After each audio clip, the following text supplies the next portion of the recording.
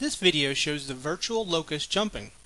When the simulation starts, the locust is positioned just above the ground and it falls nicely into position. The first part of the jump is a flexion of the tibia. After that, the flexor and the much more powerful extensor muscles are contracted simultaneously.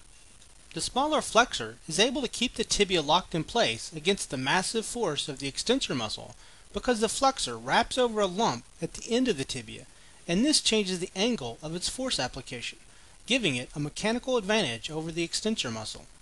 The extensor muscle is much larger, but it's also much slower. It takes between 800 and 1000 milliseconds for it to reach its full tension of 15 newtons. As it's doing this, energy for the jump is being stored primarily in two places.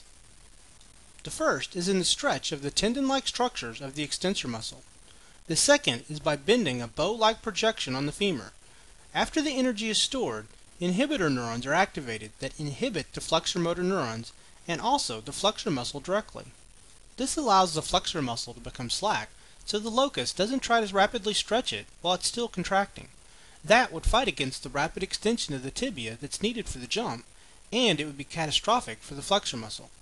Once the tension in the flexor goes below a certain value, the tibia extends and propels the locust through the jump.